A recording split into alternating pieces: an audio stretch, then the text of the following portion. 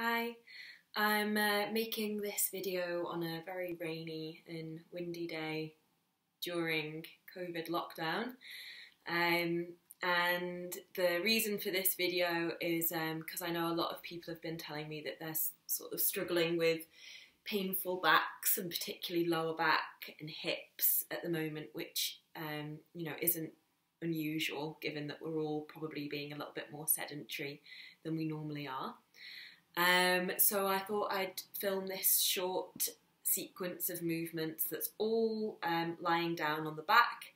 So it's a really easy thing that you can do. I like to do it probably first thing in the morning because it's very easy to just kind of roll out of bed and then get onto the ground and do these little movements to help everything just feel a little bit more easeful and comfortable.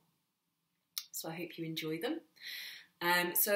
You don't really need a mat to practice these movements, so I'm just going to come down onto the ground here on the carpet. If you are practicing on a wooden floor or tiles or something that's just quite hard, you might want to put down a blanket to lie on, just to make everything a bit more comfortable.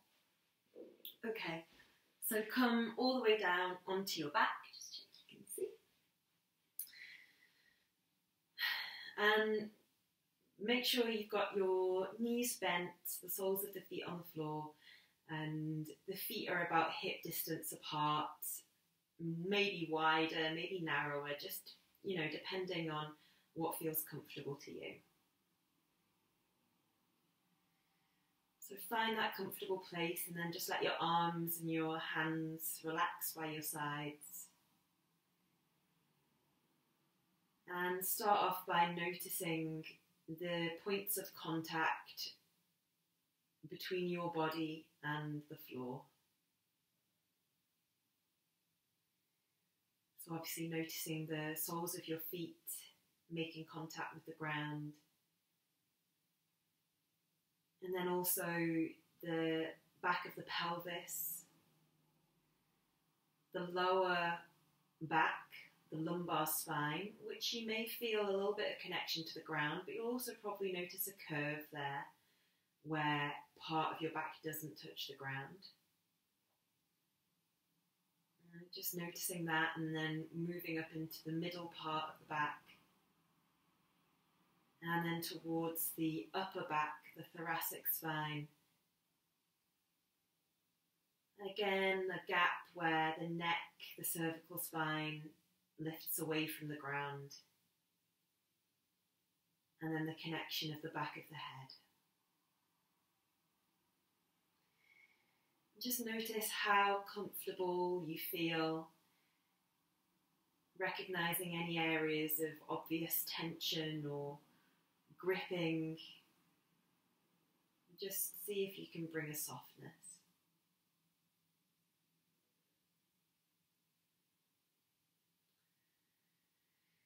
And then start off by just taking your head from side to side on the ground.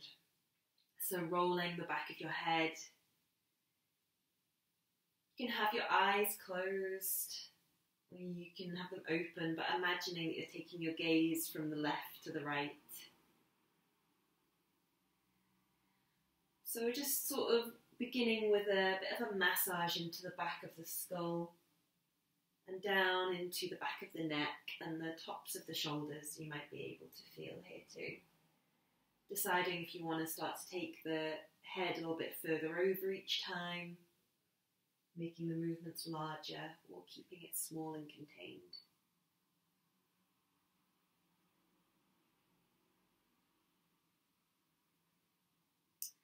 Okay, and then bring your head back into the centre and we'll lift the right knee in towards our chest and bring your right hand on the outside of your right knee.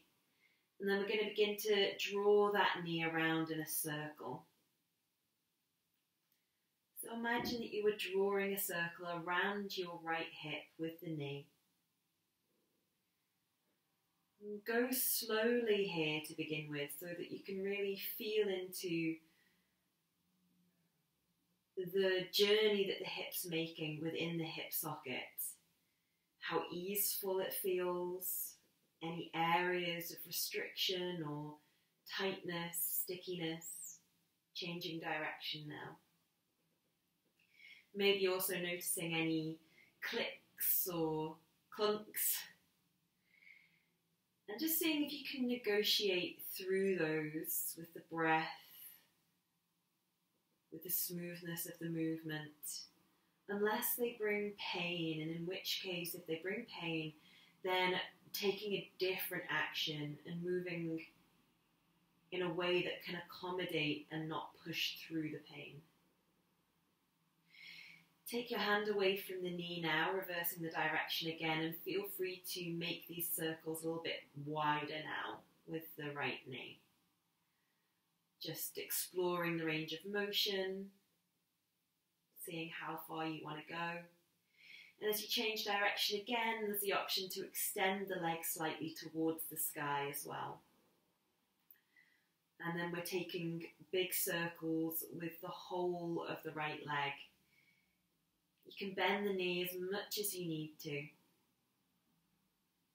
Changing direction.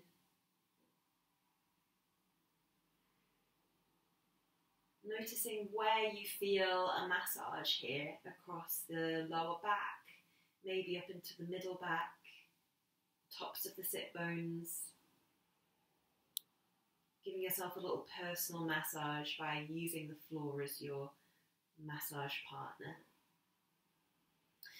Pause now with the right leg extended, and then we're going to take these circles into the foot and the toes. So just trying to navigate space with your toes, taking your foot in as big a circle as you can manage. Change direction. And it might feel a little bit awkward because we're just not used to articulating so much through the ankle, especially when we wear shoes a lot of the time or heavy boots. The connection of the ankle into the foot can become quite numb to us sometimes. So exploring that, taking another change of direction. And then pausing, give your leg and your foot a little bit of a shake. And then bring your right foot, right ankle onto your left thigh. The ankle is actually just off my thigh so that it's not digging into my left leg. And the foot is just underneath my left knee. Let the right hip and the right knee drop to the side as much as possible. And then just start to rock on the lower back. Taking this shape with the legs, this figure 4 shape, from one side and then the other. Stay here if that feels like enough for you, just exploring the rocking and maybe taking it a bit wider. Otherwise, you can lift the left foot away from the ground, make sure both feet are quite flexed, nice and alive, and then begin to take some circles with the legs. Circling around on the back of the pelvis, and again noticing any kind of quality of massage that you're getting across the back of the pelvis. Changing direction. And of course, feeling into the legs and noticing how this movement feels in the right hip socket.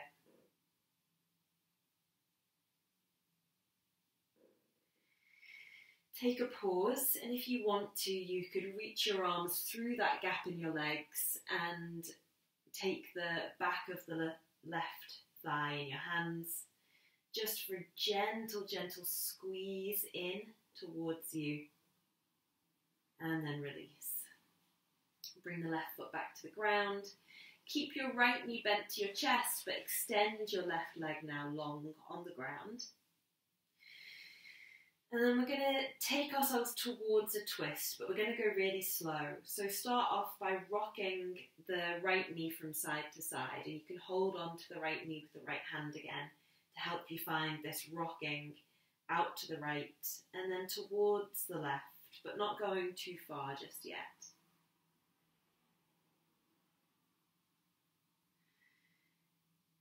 Notice if this movement starts to bring a pain at all into the inner thigh on the right side, and if so, just being mindful of that and not taking the knee too far over to the left.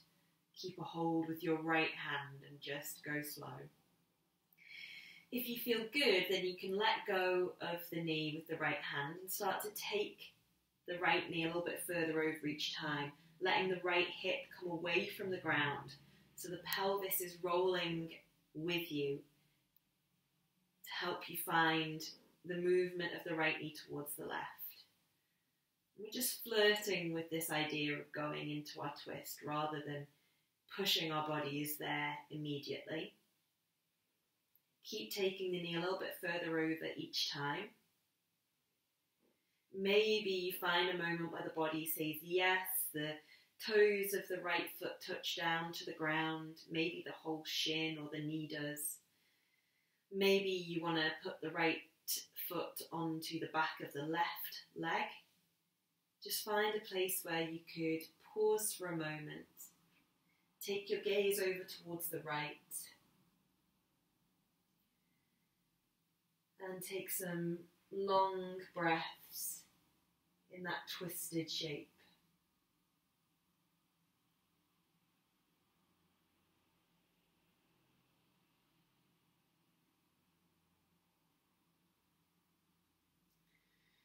And then rolling slowly back over onto your back.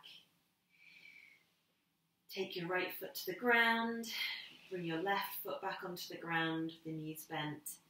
And just take a moment here with your eyes closed to feel into how your spine is meeting the ground now, and particularly maybe any differences that you can feel between the right and left sides of the back, pelvis, shoulder.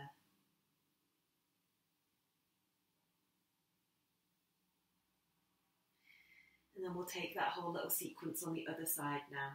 So bringing your left knee in towards your chest, left hand on the knee, and then start off with those little circles with the left knee. Beginning slowly. This side might feel different from the last side, the right side. So just notice any of those differences, any of those subtle sensations that you pass through in the left hip flexor. Reverse the circling. And noticing that sense of a circular massage on the back of the left hip. When you're ready to change direction next time, release the knee and maybe you're extending your leg up towards the ceiling now. Keeping the knee bent as it needs to be. And just notice if you can now access any different, more places in your back with that massaging quality. Change the direction of the circle. Keeping the right foot nice and calm and quiet on the ground, just resting there, a bit of support. Change direction one last time. Maybe your leg is making really wide circles now. Maybe they're still nice and intimate and contained. Pause with the left leg extended slightly, and we're going to take those circles with the ankle and foot. Finding the rotation through the left ankle, waking up the connections into the foot and toes. Change direction when you're ready. Again, noticing how easy or awkward this feels, and it doesn't matter if it feels awkward, it's just a matter of practice and becoming more aware, more kind of finely tuned with the connection into our feet. But it's useful to notice these connections because they're what help us keep balanced as we walk and as we go about our day. Okay, pause that circling with the foot, give it a little shake. And then we're going to cross the left ankle over the right thigh. just beneath where the knee is, in that figure 4 shape. Slight flex in the left foot with the toes facing towards the knee, and then finding the rocking of the pelvis from side to side. Letting the right knee just relax and drop out to the side as much as it can. If this feels comfortable and you're ready to take it a bit further, then you can lift the right leg, lift the foot off the ground, and find the circling of the legs in the air.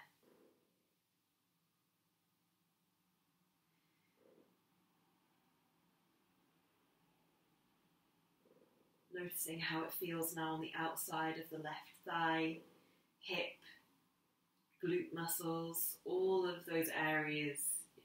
Really enjoy this movement. Taking the opposite direction with the circles now. Just check in to see if your face, your head and your neck are still relaxed. You haven't clenched your jaw or started frowning. All things that I know can happen to me. So just let everything up there relax. It doesn't need to hold on. Change directions again. If you want to, then taking the grip behind the right thigh with your hands, finding a little gentle squeeze in with the right thigh towards you. Not going too far or forcing anything though. And then place the right foot back down on the ground, let your arms relax beside you. Extend your right leg away, long on the ground, and then take hold of the left knee with the left hand again and start to find that rocking side to side now. Taking the left leg out to the left side and then bringing it towards the centre of the pelvis and just tuning into how that feels, making sure there's no intense discomfort or pain, which would mean it wouldn't be a good idea to take the left knee over the top of the right side. If you feel okay here, then maybe letting go of the left knee and starting to take the pelvis with you as you bring the left leg over a little bit more each time towards the right side of the floor.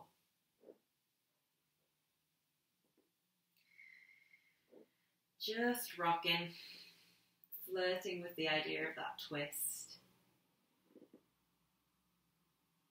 Building up a bit of momentum so that maybe you can sense the moment where the body feels like it's ready to commit. Touching down with the tips of the left toes or bringing the left toes onto your right leg. Just finding that comfortable place. Maybe extending the left arm out long if you've got the space, or bending the elbow in a cactus shape if not. Gazing towards the left. You can bring your right hand onto the top of the right knee if that helps you find a little bit of weight into the top of the left leg. But you don't want to push down into that knee. It's just a kind of guide to help it relax a little bit more. Relax your belly, relax your face. Deepening the breath here.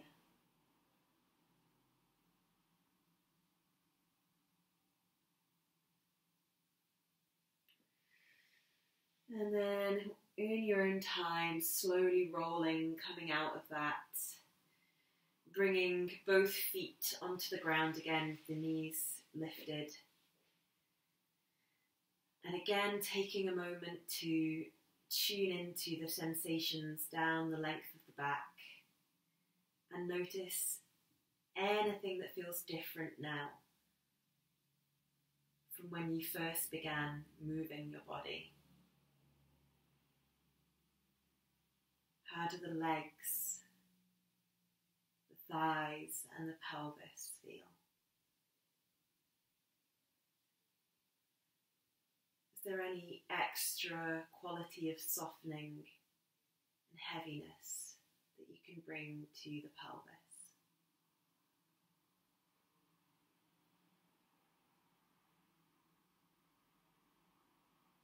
How is the length of your spine, your lower, middle and upper back receiving gravity.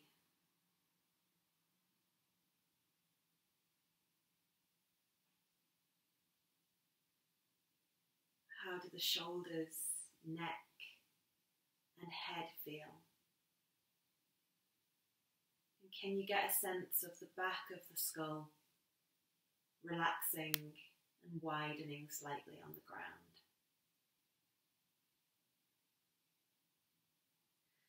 Let's take one last movement before we complete this sequence. Bringing your arms up over your head, arms parallel with the hands over the shoulders.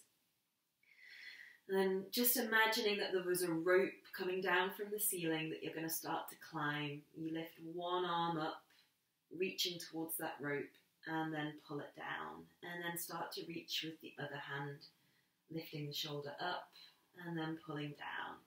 And then just keep this movement going, rocking and rolling through the shoulders. Let the back of your head stay relaxed to the floor. And noticing if you are able to bring that sense of an internal massage now into the area between your shoulder blades.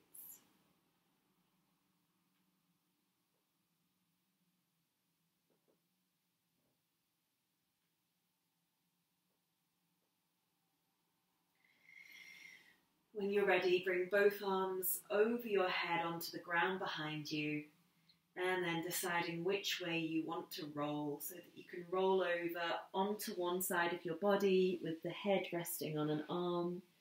The other hand is flat to the ground. And just take a moment here in a fetal position before you begin to lift up again. And as you rest there, taking some deeper breaths,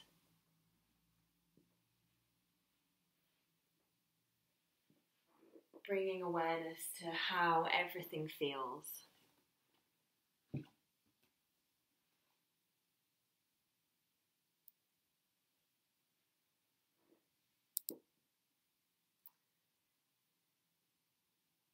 These are a few lines from Rumi, Whispers of the Beloved.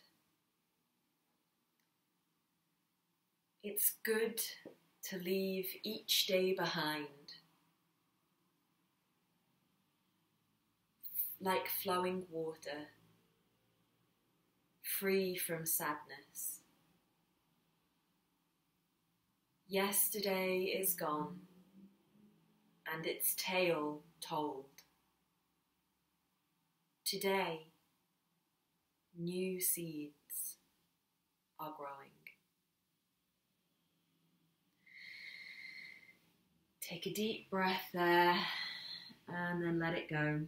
When you're ready to move, make sure you are aware of the weight of your head and your neck as you press yourself all the way back up into a seated position. Really hope that you enjoyed those movements and they've helped you find a little bit more ease, and take that ease with you into the rest of your day, whatever it holds. Thank you so much.